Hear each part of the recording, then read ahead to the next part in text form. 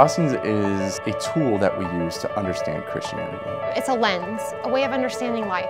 A really dynamic, vibrant community. It began as typewritten pages being handed around a university. All of my imperfections being smart for generosity. It's become such a way of life for me. It really is good, and it is something new.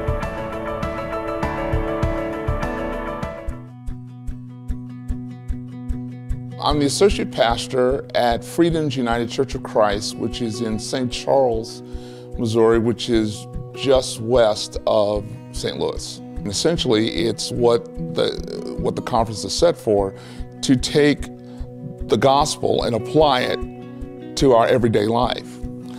What I find intriguing about it as a pastor is that it's a new way of looking at Scripture, particularly if you're preparing for a sermon. It's a new way of looking at worship planning. What I've enjoyed, because I love theology, has been I've enjoyed the interaction and the deep theological thought in our conversations, in our comments, in discussions we've had around the table. I think I've also found a new community of Christian believers, which has been really nice. What I've learned is, and again, it took me a day to kind of figure it out. You basically start with a diagnosis. What are the things that cause us to react to Scripture the way we do? And then at some point, once you've gone through the bad apples and what those things that make our heart not be receptive to God, and then there's a point where you intersect. Where does Jesus come into it? Where does the gospel intersect into it? And then from there, once you've found the place where Jesus comes into the situation, then you begin this prognosis. It's a very different way of looking at Scripture that I find really intriguing. I really was not sure about what I was getting into when I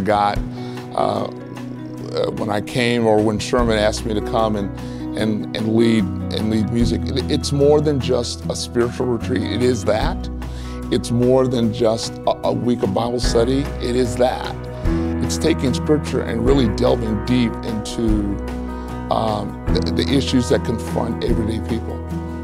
Talking about silence was quite a chore to do the research on my part in terms of selecting music. There's not a lot of music that talks about God's silence.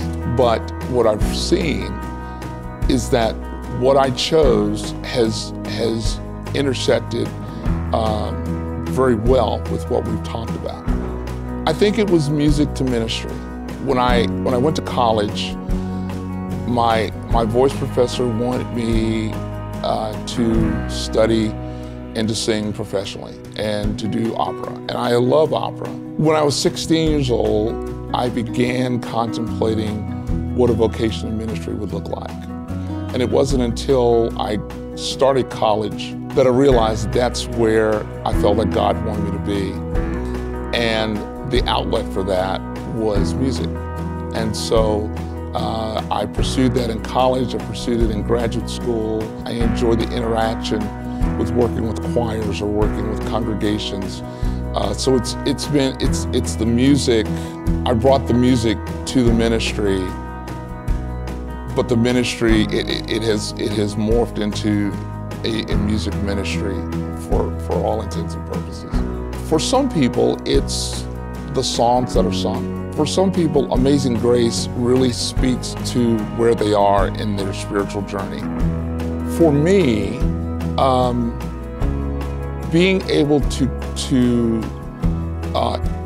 encourage people to sing, I think, is another way of us praying.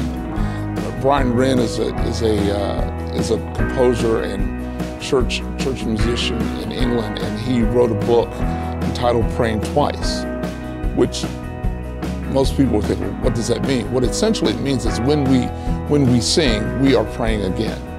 Our hymns are basically prayers that were written by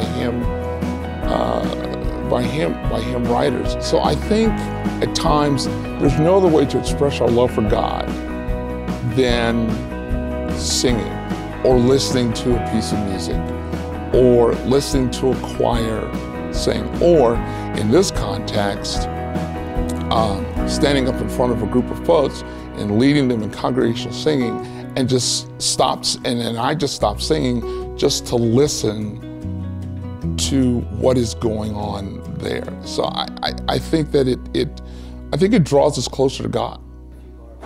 Oh gosh.